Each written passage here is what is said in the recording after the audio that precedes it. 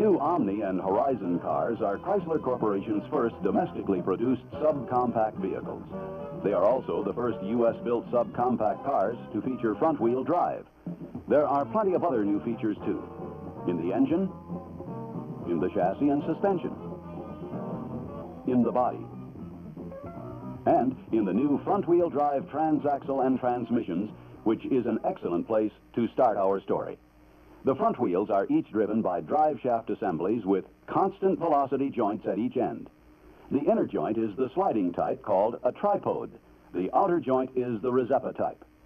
The inner or tripode joints on both sides have 3 bearing surfaces which slide freely in a 3-grooved housing, but which also transfer power to the drive shafts. The outer ends of the drive shafts, where the drive angle can be extreme, use the Resepa joint, a constant velocity type universal joint of ingenious design. The Resepa housing has 6 elongated grooves, which match 6 grooves in a second member.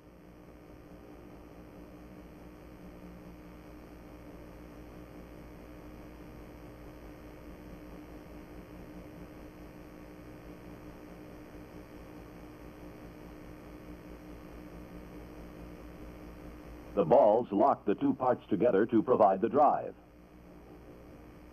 Notice that the driving balls remain in the same plane no matter how the output shaft is positioned. Aside from keeping the joint boot secure and weatherproof, no maintenance of either joint is necessary. The left side drive shaft is shorter and is solid steel, while the longer right side shaft is tubular. The drive shaft assemblies are splined to the front wheel hubs. Differential operation for both the manual transmission and the automatic are the same. However, watch for a difference where the drive shafts attach. With the manual transmission, both drive shafts bolt to flanges on the differential case. In the automatic, the differential output shaft is integral with half of the inner constant velocity joint. This allows each drive shaft assembly to be pushed in rather than bolted on. In the actual assembly, the shaft is locked in place by a circlip, which is inserted with the shaft. The speedometer pinion gear is driven by teeth on the right-hand drive shaft in the automatic and by an internal drive on the right-hand output shaft in manual transmission cars.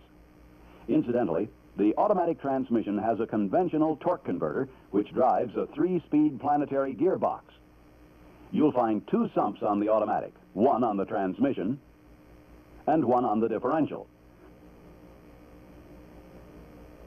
Both sumps use the same Dexron transmission fluid.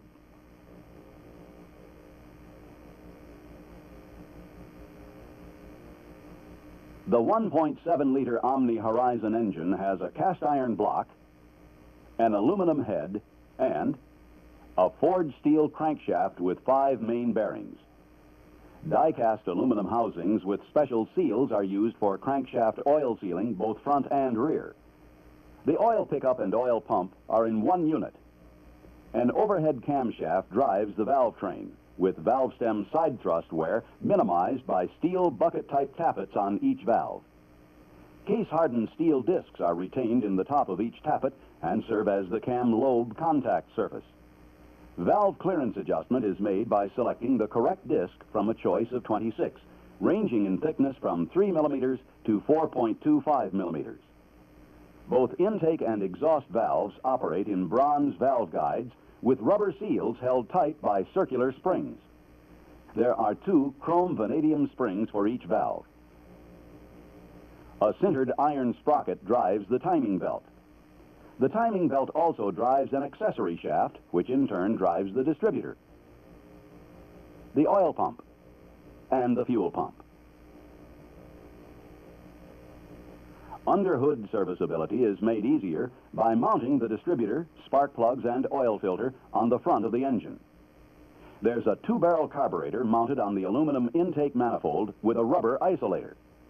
It's a brand new carburetor that's built like 1/2 a 4-barrel and staged the same way. The first stage for part throttle operation opens only the primary barrel. In the second stage, the larger secondary begins to open so that both throttle blades arrive at wide open together. You'll find the familiar lean burn sensor devices. a throttle position transducer, and a carburetor switch. You'll also see a standard Chrysler-built alternator. The starter is different, however. It's a straight-through design rather than one having a reduction gear built in as on other corporate products.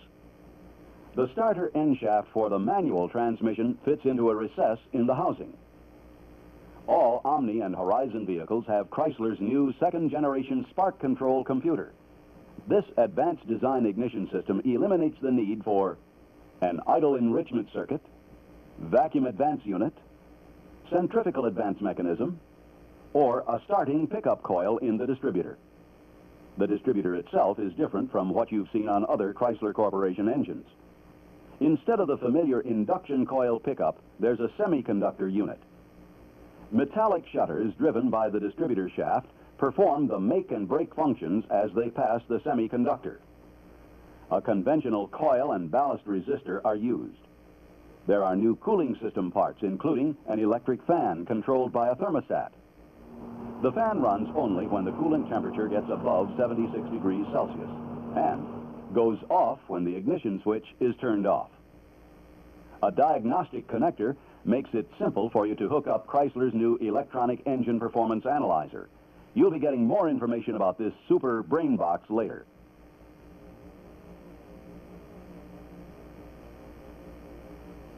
Horizon and Omni have a fully independent iso strut front suspension system. A coil spring and shock-absorbing strut are used at each front wheel, replacing the conventional upper control arms and upper ball joints. The struts are as durable as the springs and require no maintenance. An anti-roll bar is standard. The caster angle is built in at the factory and is not adjustable, but camber is adjusted by turning a cam between the steering knuckle and the iso strut. Steering toe of 0.1 degree out is set by the usual tie rod adjustment. Rack and pinion steering is standard, with a power assist unit optional for added parking and handling ease. The rear suspension also offers independent action, with the wheel spindles attached to two trailing arms mounted to the body with rubber pivot bushings. A crossmember between the trailing arms provides anti-roll stabilization similar to the front roll bar. Vertical shock-absorbing struts similar to those on the front suspension are rubber mounted to the body. The dual brake system is different in being diagonally balanced. That is, the left front and right rear brakes are part of one circuit, and the other wheels are on another circuit. The front disc and rear drum brakes are conventional with power assist optional. There's a unique new feature for transverse engine cars in the exhaust system. It's a ball joint coupling at the exhaust manifold. The joint allows a limited motion, which contributes significantly to quieter vehicle operation. The exhaust pipe is stainless steel between the catalytic converter and the muffler, where exhaust gases are hottest. New molded rubber muffler and tailpipe hangers help isolate sounds and vibrations from the body. The all-welded construction of the Omni and Horizon bodies doesn't allow us much to say in the way of service. Because the bodies are assembled with welds rather than bolts and nuts, the cars are likely to stay as solid, tight, and quiet after thousands of miles as they are when new. An example of the highly accurate dimensional control of the Omni Horizon bodies is seen in the exceptional door fit quality, which allows the hinges to be welded in place. Servicing the instruments couldn't be simpler. Removing a plastic lens gives quick access to instruments and to the reminder and warning lights.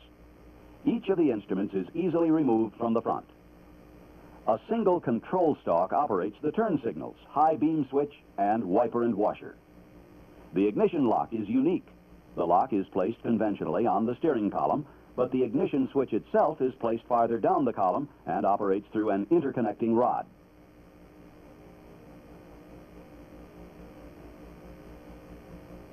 Serviceability in the Omni and Horizon is a big story. But for now, let's just skim over the highlights of the unique serviceability features.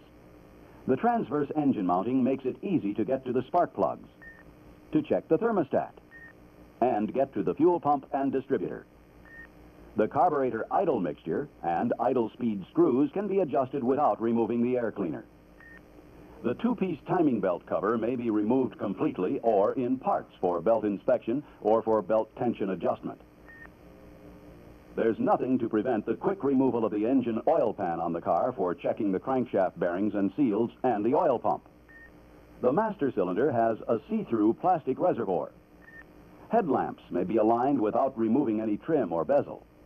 Bumpers are interchangeable front and rear. There's a convenient center point jacking pad at the extreme front. All locks may be serviced with the standard current Chrysler lock repair kits. The wiper motor is simple to get to and service. The grille is easy to remove and replace. And that's just the beginning. We're going to be looking at a lot more Omni Horizon service in the next 2 sessions. Next month, we'll cover service adjustments, and the following month, we'll do the complete story on the transaxle. Don't miss them.